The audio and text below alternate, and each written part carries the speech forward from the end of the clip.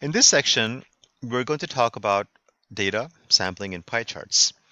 There are two types of data: categorical or qualitative data, and quantitative or numerical data. For categorical data, think of categories or qualities. A variable that places individuals into a group or category is called a categorical or qualitative variable. In other words, this is data that consists of names or labels. For example, eye color, we can label eye colors as being brown, being green, being black, etc.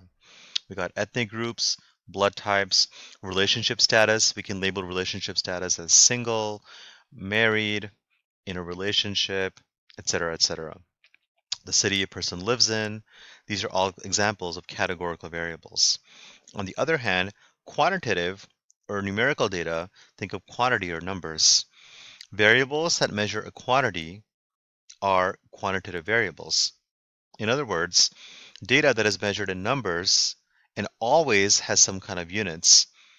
A really good way to distinguish if a variable is quantitative or categorical is to determine if it has units. For example, height has units.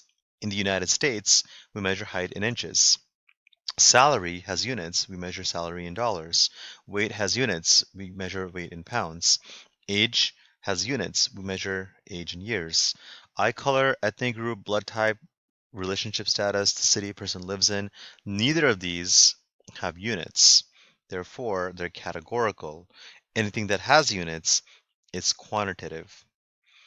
Another way to think about whether a variable is quantitative or categorical is think about whether or not we can place a variable in some kind of order.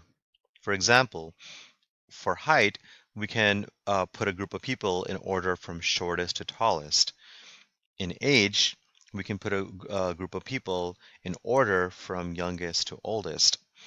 Can we put people in order according to eye color? No, because one eye color isn't better or worse than another. Can we put people in order based on relationship status? Absolutely not.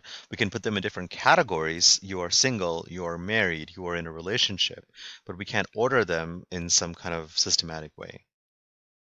Okay, so two ways to think about whether a variable is quantitative or categorical. If you can order the variable in some way, and if it has units, it's quantitative or numerical.